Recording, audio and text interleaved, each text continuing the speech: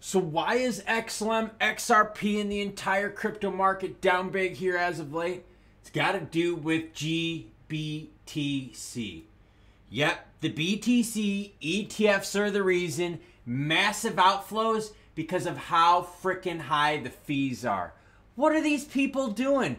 And we're going to take a really deep look at price action over the last 90 days. I'm going to show you a few things that are going to blow your mind. There might be some plays here, everyone. We're going to start it off with the viewer because the viewer matters most. And I want to show you all these comments that I've been replying to. Not only am I replying to it, but I'm replying to responses of responses. So I wanted to share with you that, yes, I take tons and tons of time to put comments down because I know it takes you time to put them down, so I value your time. Dwayne Diesel says, I've never seen so many podcasts or Twitter tweets and news stories and personalities fronting XRP. Either Garlinghouse has terrific marketers, or all these guys have been fooled, or I'm being skeptical. Probably all three because the market doesn't make sense. I added a fourth one, and it was how many of those people pumping the crap are deep in the red, and that's why they're pumping it. Wait until you see some stats that I got to share with you. There's some plays involved here, okay? You got to look at the data. Bitcoin sitting at 40,647, ETH 2374, sold down big, but she's still up high over the last 90 days. Wait to see the chart I got for you. XRP at 52.8, testing 50 cents. Looks like it's going to happen. XLM has been holding fairly strong here, right? Hasn't gotten that close to 11 flat, but we're doing okay. All right, look what I got up on the screen. And don't worry, we're going to talk about why the market is red. It's got to deal with that. Ugh. All right, we'll get back to that. Okay, so what I did was I put a little filters in, and what I wanted to show everyone is the movement of these cryptos in the last 90 days, okay? So over the last 90 days, we've dealt with BTC ETF pump news, we've dealt with XRP ETF pump news, we've dealt with Stellar doing the announcement of the announcement, we've also got Stellar Sorband stuff coming up, we got a whole bunch of stuff. So I picked 90 days. Now, look at the cryptos here that are in red versus green over the last 90 days, okay? And this is now done by market cap from highest to lowest. So look at all these in the green right here in this column. Okay, so our first red one is Tether. Don't really give a shit about Tether, stablecoin. Scroll on down. Our first one in the red over these last 90 days is XRP down 8.72%. Bitcoin up 17, ETH up 29, BNB up 35. Let's scroll down even more.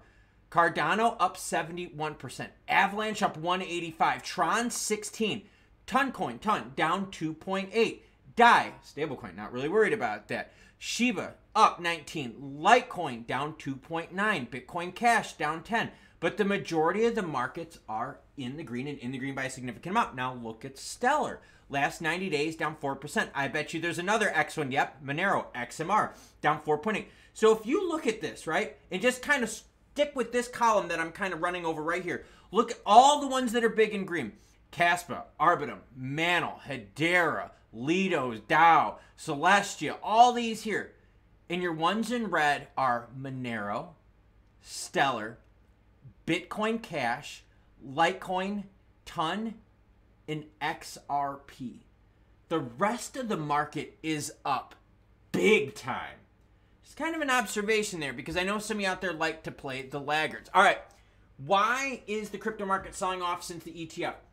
Well, it has to do with Grayscale being greedy because they're charging too much. Let me ask you a question. Let's go in the land of reality, okay? We're driving down the road, and you know what? Let's go big screen, and then we'll get back into this stuff. I've got the best analogy to share with you why all this BTC action is happening. Okay, we're driving our car, and we need to put gas in our car. So we're driving. We're like in an Impala lowrider, right? We've got Dayton's, wire rims. We've got 312s in the back. We got girls in the back. Jumblies all moving. Cool shit, right? But my whip is really low on gas. And because I'm driving a 64 lowrider, it's super heavy because I went with super reinforced frames and all that kind of stuff, right? I even got like chrome hydro pumps, okay? I went all deep. So, getting bad gas mileage, I see two gas stations. One gas station is charging me $3 a gallon. It's that one right there.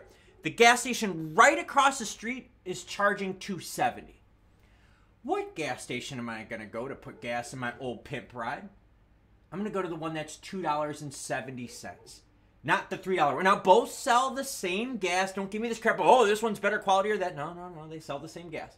But I'm driving on the road. I've got choices. Right in front of me, two choices. $3, $2.70. Which one are you going to put gas in your car? $2.70. Let's learn about Grayscale. Okay, so back to Grayscale and why the market is shitting itself. GBTC launched in 2013 and has roughly 23.5 billion in assets under management. The fund converted to an ETF earlier this month, allowing investors to sell funds of its shares at net asset value. The Grayscale ETF charges a 1.5% fee, higher than similar offerings, which charge between 0.19 and 0.39. This is the gas station. So if you wonder why they're dumping tons and tons of Bitcoin, which is now bringing down the price of Bitcoin, of which we know has effects on the market, it's because one gas station is way cheaper than the other. Now, if you're driving your car and you're like, yo, the gas station on my right, which goes with the flow of traffic, we're in the United States, this one's $3, the one on the left is $2.99, you're like, I'm not going to save a penny, I'll go to this one. But this is way different. So think about that. The Grayscale ETF charges a 1.5% fee, where most of its competitors are 0.19 to 0.39. So if your biggest holding out there is charging a freakishly high fee, and people are like, yo, I can take my money and put it elsewhere where like I'm going to pay like, what, 20% of the fee?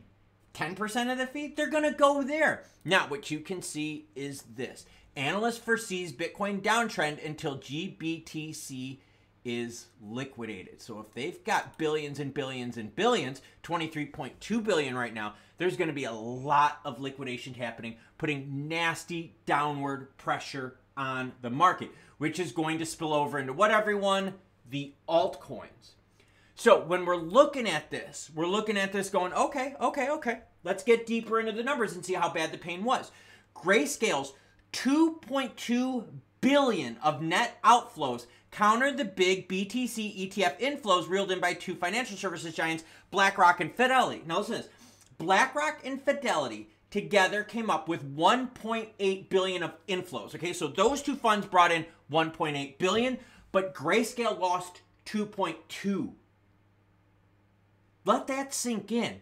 That is a $400 million difference to the negative side. And the worst part is when we look at the data here for how much BTC they got, 566,000, yeah, there's going to be a ton of people getting out of this GBTC crap. Thanks, Grayscale. You made money, you greedy bastards, but you the rest of the market over. So now you're going to have more people look at these equal products. Hey, this gas station charges $2.70 and this gas station charges $3. Which one are you going to go to? The $2.71. Now, what's going to happen is you're going to see more and more liquidations happen, putting more and more down pressure on the market, which is going to have a bigger effect on XRP, XLM, the alts, than any other news out there. The market moves on Bitcoin. And when we zoom out a little bit and we start looking at, okay, how have the last 90 days looked? Our favorite X's, XRP, XLM, Monero, are all in the red. The majority of the market is in the green. So, based on perspective, we can see over the last 90 days, some of our favorites have been obliterated. I mean, think about it. Monero down 4%, while Optimism is up 111% at the same time. Injective, INJ, up 176%. Uniswap, up 40%. Bitcoin Cash, down 10%. Stellar, down 4%. ICP, up 197%. Litecoin, down 2%. The majority of the market is up, and it's up big, but our favorites are down over the last 90 days with more data coming in that says the near-term price action looks further to the downside because people are going to liquidate because they don't want to pay $3 for gas. They would rather pay $2.70 a gallon, and that's exactly what's happening with Grayscale and their overpriced piece of shit garbage product, which is screwing the market over, including you, because yes, your alts are going down because BTC liquidations because of greedy bastards at Grayscale. And remember, who are the people that make money in crypto? The people selling picks and shovels. Grayscale is selling picks and shovels at the tune of 1.5%. So why is the market down big? Well, firstly, it's overpromising and underdelivering. Everyone was saying that the ETF with BTC is going to, whoa, we're all going to moon. The other reason we're down is because now that people are looking at these products, comparing apples to apples, they're saying, you know what? I'm not paying this high Grayscale bullshit fee of 1.5%. I'm going to go get pretty much the exact same product at 0.25%, a sixth, a sixth of what Grayscale is charging. So it's no wonder Grayscale saw 2.2 billion in outflows with the conversion, because everyone else's product out there looked way juicier. So now what do we got to do? We got to go and we got to settle through all this reorganization of money. There's going to be way more outflows happening with Grayscale's GBTC bullshit product. And the market is going to have to digest it. Now, I brought up that 90-day chart to show everyone out there that a lot of the bigs in regards to utility and the X's are down big, while the rest of the market is up freakishly big. I mean, did you see some of the numbers that I read there? This is insane. I mean, okay, Avalanche up 185, Link up 45, Dot up 52. I mean, come on now, everyone. Like, this is crazy. Uniswap up 40%.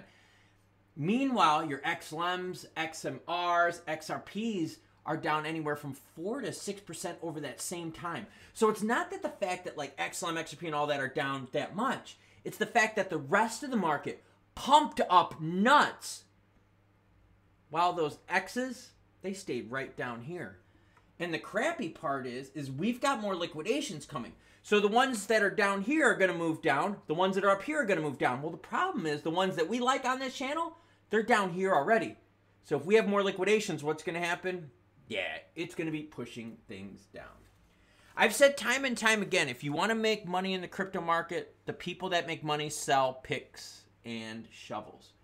Grayscale is one of them. And with the 1.5% that they charged, they were making tons of money on that 25 billion in assets under management. And think, every time someone gets rid of it, they got to pay that fee. So they're making tons of money on the sidelines with people living and enjoying the BTC hype frenzy. So who made the money on this move? It's the people selling picks and shovels. I'll catch you cool cats later. I sell picks and shovels. I'm a news channel.